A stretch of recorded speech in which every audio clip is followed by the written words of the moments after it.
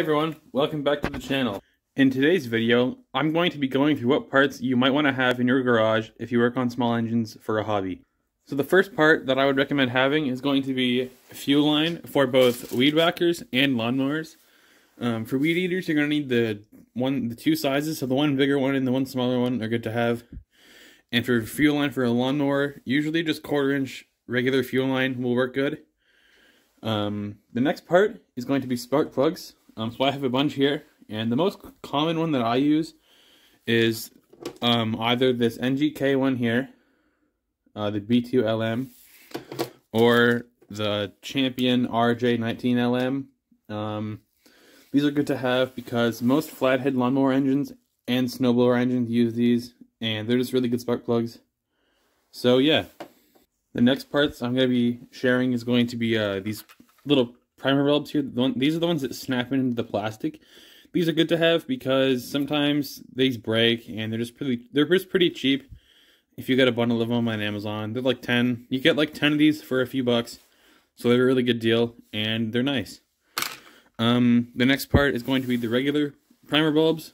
This kind that you just plop into your carburetor. I would recommend having the bigger size like this, and a couple of the smaller one like this, because if ever you buy like weed eaters off Kijiji, usually the primer bulbs in fuel lines need to be replaced, so it's good to have a lot of these in stock, and they're pretty cheap too.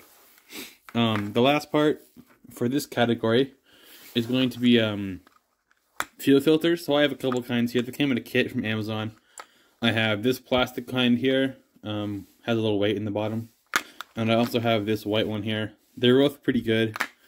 You don't need two kinds. Just if you want, just pick one kind off Amazon. Anyway, they're pretty good to have if you work on a lot of small engines. So yeah, the next part is going to be, the next part is going to be these little fuel clips. So if you change a lot of fuel line, you're gonna want to have these because evidently these are going to snap, and you're gonna need extra ones. So these ones are nice. They're also from Amazon. I like them. So yeah. And if you work on lawn tractors, you're going to want to get these fuel filters, because this one with the paper in the center here, these are designed for equipment with fuel fuel pumps, sorry. But if you work on lawnmowers, you can get the regular like red plastic ones. Those are fine. Just these ones with the paper in the middle are for equipment like lawn tractors or snowmobiles with a fuel pump. So just be careful when you buy these.